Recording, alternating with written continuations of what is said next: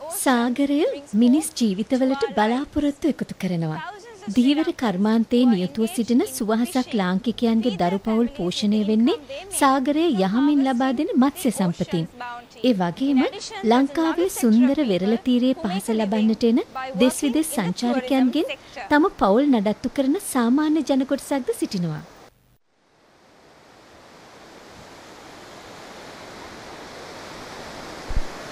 මේ වෙරළට ඇදී එන රැලි හරිම සාමාන්‍යයි. හිතට ඇතිවෙන්නේ චමත්කාර ජනක හැඟීමක්.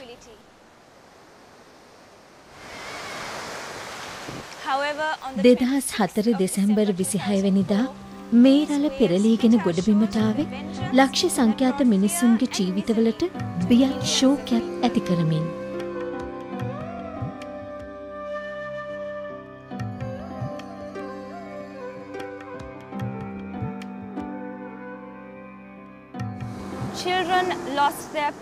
දරුවන්ට දෙමව්පියන් අහිමි වුණා. දෙමව්පියන්ට දරුවන් අහිමි වුණා.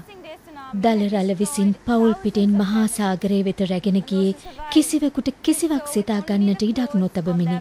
ක්ෂණිකව ඇති වූ සුනාමිය නම් වූ එම මහා ඛේදවාචකය අවසන මෙරට මහ පොළව තුල අලුත් සමාජ සංස්කෘතියක් ගොඩනැගුණේ අහඹු ලෙසය.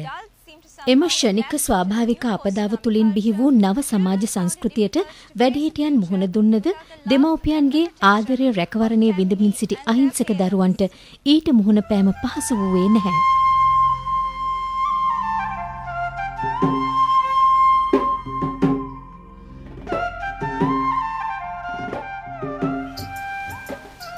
මේ පාර දිව යන්නේ බලාපොරොත්තුවේ නිවාසය වෙතට. සුරංගනා කතාවක අහපු කියවපු නිවාසයක් නෙවෙයි. ඒත් මේ බලාපොරොත්තුවේ නිවාසය හරිම සුන්දරයි.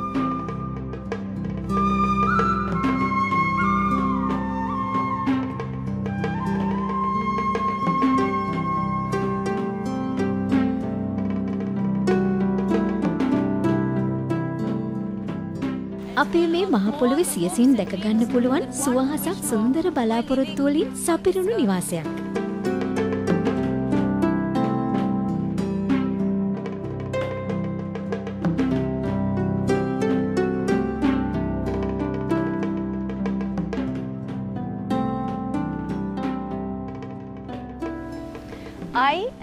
මම ඉන්නේ පාරාදීසයක. මේ පාරාදීසය පිරීලා ඉතිරිලා තියෙන්නේ පුංචි දරුවන්ගේ බලාපොරොත්තු වලින්.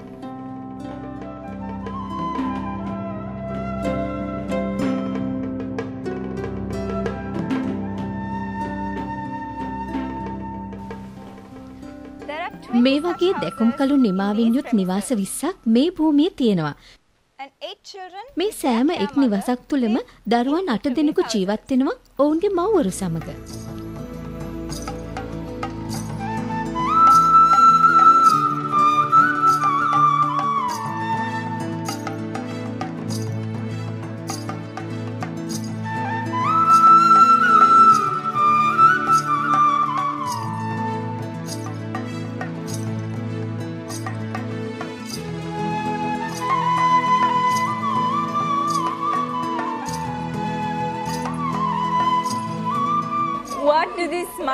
මේ hina වෙන ඇස් වලින් කියන්නේ මොකද්ද?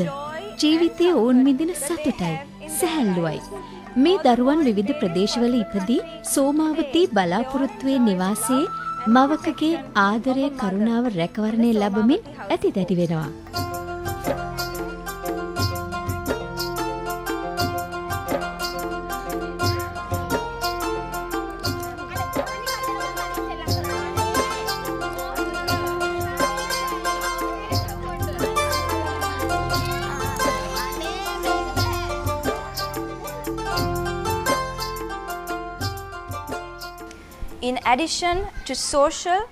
විවිධ සමාජ සංස්කෘතික හා ආර්ථික කාරණා මෙන්ම යම් මානසික තත්ත්වයන් නිසාද තමන්ට දාව උපන් දරුවා මහමග දමා යන මුදලට විකුණන නොසලකා හරින මෙන්ම උපන්ගෙයිම මරා දමන අවස්ථාද වර්තමාන සමාජයෙන් අපට නිරන්තරයෙන් අහන්නට දකින්නට ලැබෙනවා. එවැනි ක්‍රියාවන් තුළින් නොසලකා හරින අසාධාරණයට ලක්වන අපේ රටේ අනාගත පරම්පරාව මෙවැනි නිවාසවලට යොමු කරනු ලබනවා. සෝමාවතී නිවාසයේ එවැනි දුවා දරුවන් 126 දෙනෙක් සෙවන ලබනවා. with no parents.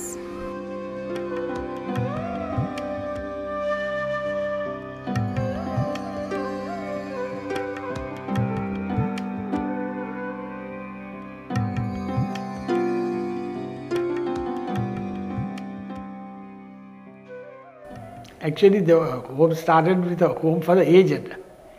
It was my ambition to do a home for the aged. ඇත්ත වශයෙන්ම මෙම නිවාසය ආරම්භ කරේ වැඩිහිටියන් වෙනුවෙන්. 1999 අවුරුද්දේ අන්තිම කාලේ තමයි මම මේ නිවාසය ගොඩනැගීම ආරම්භ කළේ. ඒක හුඟක් හිමින් තමා වැඩ කටයුතු සිද්ධ වුණේ මුදල් නැතිකම නිසා. So we did this hall and the hall behind. First, I presented to the trust extent of 7 acres of land. 2004 වන විට ගොඩනැගිලි සාදා නිම කරලා තිබුණා. Houses that you see on the upper side. So then slowly we were going to start home for the aged. Then at the end of 2004, the work was almost complete. So we were just about to open it. Then the tsunami came. ඔය අතරේ සුනාමිය ආවා. එහිදී හුඟක් දරුවන් අසරණ වුණා. සමහරුන්ට දෙමව්පියෝ දෙදෙනාම නැති වුණා. තවත් අයට මව හෝ පියා නැති වුණා. මේ කරුණු හේතුවෙන් අපි මෙම නිවාසය අසරණ අය වෙනුවෙන් කැප කළා. Proposal was made to me that we convert this to a home for orphans because there were so many orphans. So then Mrs. Van Leeuwen, who was a Dutch lady whom you see. ඇත්තෙන්ම නෙදර්ලන්ත ජාතික කාන්තාවක් වූ මාජා වැන්ඩලුවන් මහත්මිය සුනාමියේ නවතැන් වූ අය වෙනුවෙන් ආධාර කරන්න ඉදිරිපත් වුණා. ඇයත් ඇගේ සැමියා ඩික් විශාල ට්‍රැවල් ඒජන්සියක් කරගෙන යනවා. ඒ අයට ලංකාව සුපුරුදුයි. ඔවුන් මට යෝජනා කළා අවතැන් වූ අය වෙනුවෙන් ආයතනයක් ආරම්භ කරමු කියලා. ඔවුන් ඒ සඳහා ආධාර දෙන්නම් කියලා. ඉතින් අපි එය පිළිගෙන ඔවුන් හා සම්බන්ධ වුණා. කිසිදු ගිවිසුමකින් තොරව. If you do a orphanage, we will give you ample resources. So I was stuck for money and no support, nothing. Only both of us were doing this. So I thought we'll accept this ඉතින් offer. අපි ඒ පිළිගෙන ඔවුන් හා සම්බන්ධ වුණා කිසිදු ගිවිසුමකින් තොරව. ඔවුන් හා බැඳුණු විශ්වාසයේ මත පදනම්ව අප මෙම ආයතනය පටන් ගත්තා. It was very easy to deal with them. There was no contract signed between us, purely word of mouth. And so we started. Then they floated the මර්ජා නෙදර්ලන්තයෙන් මුදල් එක්රැස් කර මෙම නිවාසය ගොඩනගන්න පටන් ගත්තා. Sri Lanka. And she gave publicity and collected money in Holland for this project. They came and they, of course, මුදල් පවණක් නොවේ ඔවුන්ගේ පෞද්ගලික සොයා බැලීම් මෙන්ම සහයෝගයක් ලබා දෙනවා. ඒක හුඟක් වටිනවා. ඇත්තෙන්ම ඔවුන් දෙදෙනා පමණක් නොවේ මෙහි මූලික වැඩ කටයුතු සඳහා නෙදර්ලන්ත ජාතිකයන් ඔවුන්ගේම වියදමින් රැගෙන ආවා.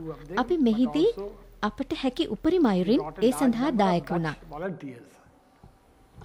People who came from Holland paying their own expense, who came and stayed 3 weeks, 2 weeks, some stayed 3-4 months. And what were they doing? They were doing work, manual work connected with the home. They, of course, had to do the most important part, that was raising the money. මමත් මගේ බිරිඳත් ඥාතීන් හා මිත්‍රයන්ද මේ සඳහා පරිත්‍යාගයන් කළා. Sri Lanka. And of course, whatever was possible, I donated, my wife donated. ඒ සියලු දෙයින් ගොඩනැගුණු මේ නිවාසය 2005 අප්‍රේල් මාසෙදී විවෘත කළා.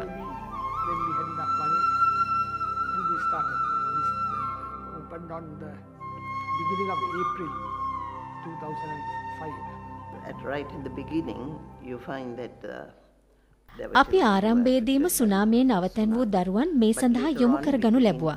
අනතුරුව කවුරු හෝ දරුවෙකුට ගෙදරක් අවශ්‍ය වුණා නම් අපි ඒ දරුවන් සඳහා මෙහි සෙවණ ලබා දුන්නා. හුඟක් අය දකුණු පළාත් සභාවෙන්. Right, even now it's more or less confined to the southern province. And we get them through the probation department.